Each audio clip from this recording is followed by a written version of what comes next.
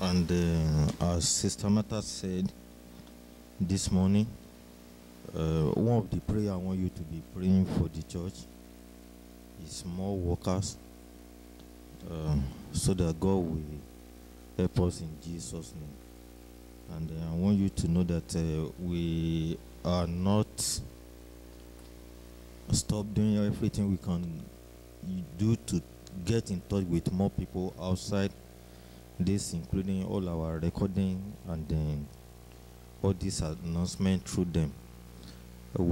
I've seen a lot of people that want to come. We see a lot of people that decided to come and then they couldn't make it or they did not make it.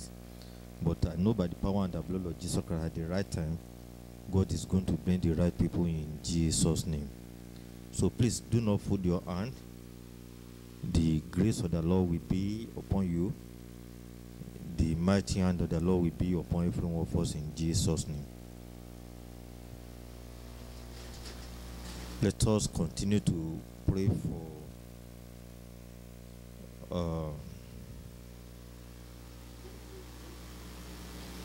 let us continue to pray for Sandy and Gracia, that God will give them quick recovery in Jesus' name. And by the power and the blood of Jesus Christ, they will come back in full health and be agile in Jesus' name. Once again, I want to say welcome. The grace of the Lord will be upon every one of you in Jesus' name. As we have said before, we move forward. Today is the third week, and we are going to watch a little drama, especially about our pastor, Pastor W.F. Kumoye. So please, let us watch that drama before we move forward.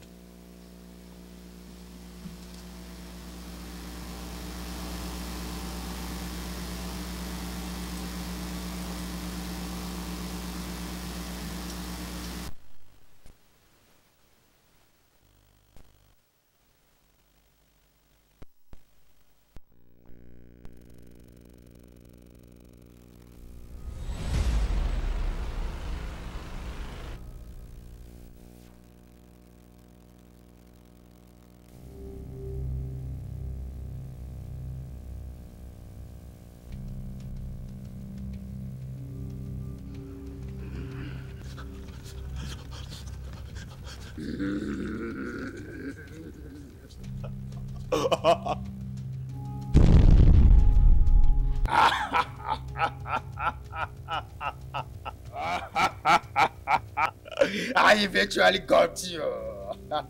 And you shall die. And why is that? What have I done? You have few days to live. But why? Why is that? Why? You've done nothing.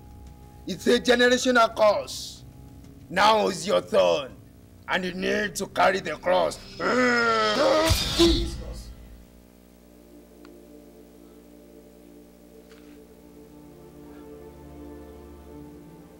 Johnson, there is trouble. A very big one at that. Trouble? What is it? You see, I had a very dangerous dream. And I don't just know how to relate that dream to you because I don't know how I'm going to take it. You know, at least just try and tell me the dream. At least let me hear it first. No matter how terrible the dream seems to be, let me hear it. I saw something. What did you see? What? Okay, you see, I saw you in my dream. I saw someone running after you so speedily. And eventually, you were kicked and you died. What? And Johnson, you know me very well. You know me very well. My dreams usually come true. I reject it in Jesus' name. This one will not be an exception. It will come true. No. It will not come to pass in Jesus' name. It will come to pass. Ha! Lord. I hope so. I hope so too. But, Johnson, let me see yourself. This will come true. Ha! Somebody had a dream and he said, I'm afraid to tell you this. I don't know how you will take this. I don't know how you will accept this. You say, talk now. What's the problem? I saw something. What did you see? I saw you. And they carried you. And anytime I dream, that thing always comes through. That's what I'm afraid to tell you. Because it's like this.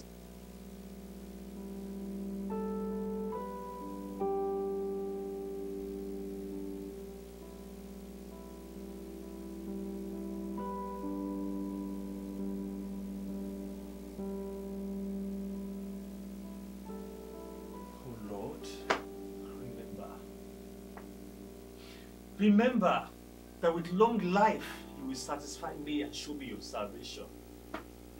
Remember that I shall not die, but live to declare the works of the Lord. Remember, O death, where is thy sting? O grave, where is thy victory? Remember, O Lord, remember. Remember. He had record. You will have record. He knew that he had records in heaven. He looked at his life, and he looked at the way he's done things right according to the word of the Lord. He said, Lord, you must be keeping records. Find out my name there. My name is there in the book of life, and my record is there. Find out about me. You are going to discover that I won't die now. I said, you are going to discover that I won't die now. I won't die now. I have record. Heaven has my record. Jesus has my record. I cannot die now. Since I refuse to die, I will not die. I will not die. God has your record. Washed in the blood of the Lamb. Saved by the grace of God. And reaching in the book of life in heaven. Evangelizing, edifying believers, doing this and doing the right thing. There's a record for you in heaven. You cannot die now.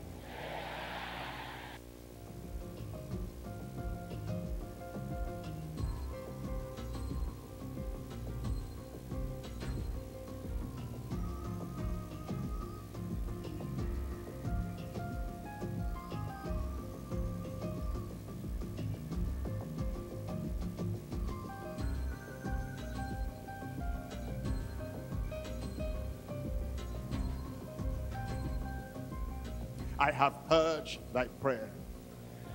Somebody there, I have heard thy prayer. I have seen thy tear. Turn around. Are you crying as if you're an orphan?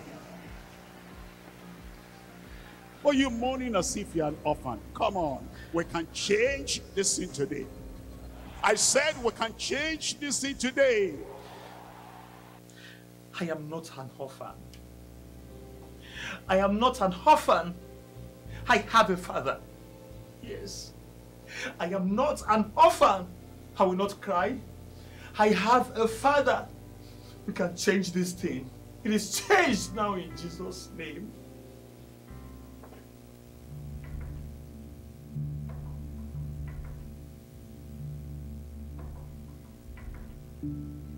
Come. Come. Come. I say come and die. I will not come. I will not come in Jesus' name. I will not die in the name of... I will not come. I will not die in the name of Jesus Christ. I shall not die but live in the mighty name of Jesus Christ. I will not come. No, you are not going. I will not allow you to go. Jesus does not allow you to go. And the prayer this morning will cancel everything. Who is that? That's Papa Kumoyi. That's my pastor. Papa Kumoyi says he will not allow me to come. Jesus will not allow me to come. God's servant is speaking over my life and over everybody now. And so the heavens will not allow me to come. And so therefore, I shall not die. The man is not ready to die. He will not die. Whatever the man refuses will not happen. Whatever you say no to will not happen. Whatever you say no, that is not for me. I said that is not for you. The man has refused to set house in order to die. He will not die. I'm talking about somebody there today. I said I'm talking about somebody there today. And so therefore, I renounce you and death in the name of Jesus Christ.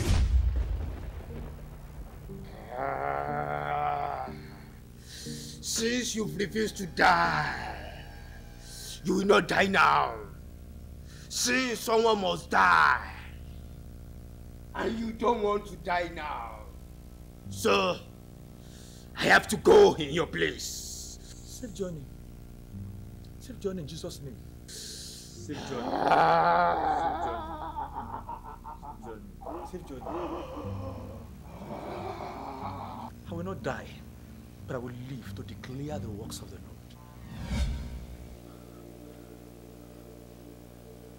I will add unto thy days, tell me, 15 years. Make it personal.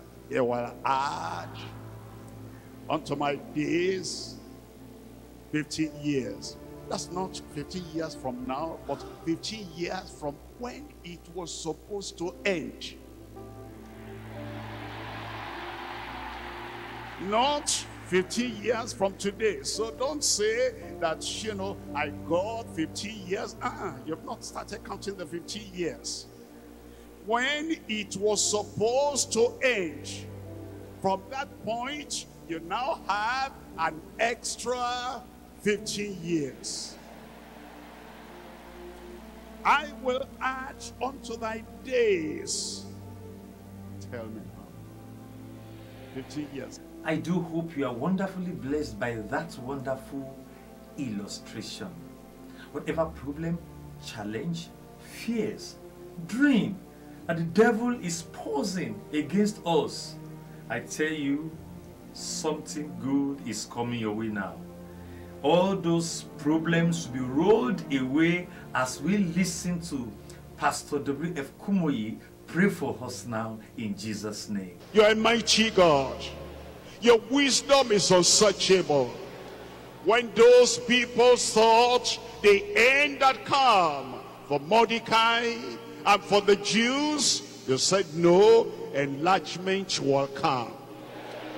For your people here today, every brother, every sister, every boy, every girl, every believer here today, when the enemies think that the end has come, a new beginning is now starting. Like Isaiah said, that sickness will kill Ezekiel.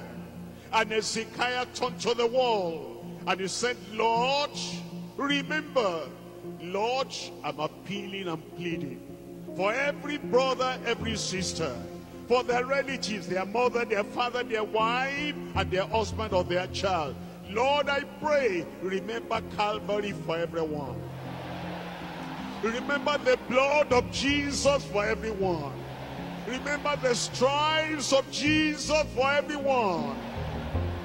Sickness, you will not terminate their life. Come out in Jesus' name. Lord, I pray the gallows of the conspirators will not affect their progress.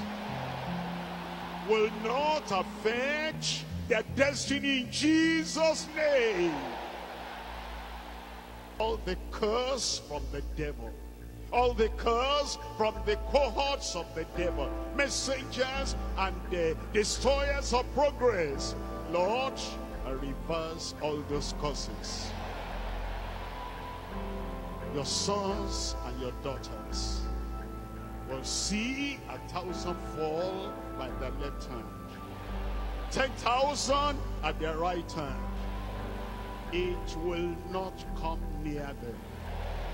With only their eyes they will see the reward of the wicked.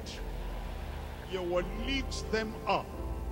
They will not dash their feet against the stone. Long life, long life, long life. You grant to every one of them in Jesus' name. Lord, confirm it for everyone. In Jesus' name I pray. Things are happening already.